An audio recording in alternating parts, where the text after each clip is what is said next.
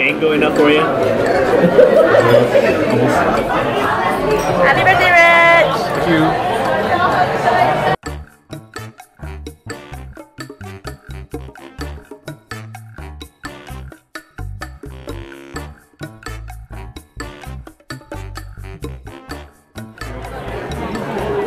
What? You first, Richard. You first. Birthday boy gets the first slice of toast. Wow.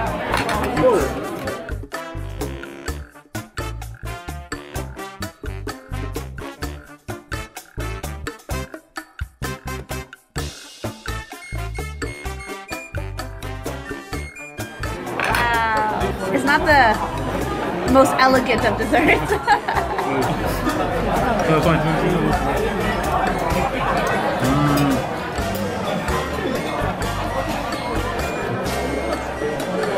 So I'm going to try mine now. I have some mango, some cream, some ice cream, and the toast. What about the fork share? What about Petit Potato? It's like a pitchfork. And the spoon is like a little mini shovel. Yeah. Should we tilt it? Oh, if you want to take it off, you can take it off from the top layer. Okay, so the ice cream's good. I mean, it's vanilla ice cream. Deconstructed. Oh, the cream, the mango cream is so yummy.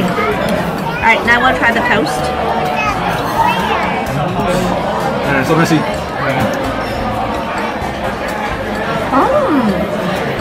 Because wow. You're the designated liquor afterwards.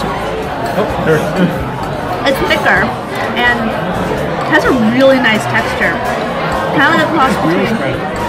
And it's like, yeah, I think you're right. It tastes like it's sweeter. It's a little bit more dense, and it does have has a really nice aftertaste.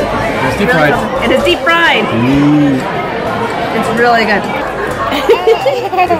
Is it yummy? I didn't lick it. Are you licking it? Yummy? There you go, we'll get tomorrow.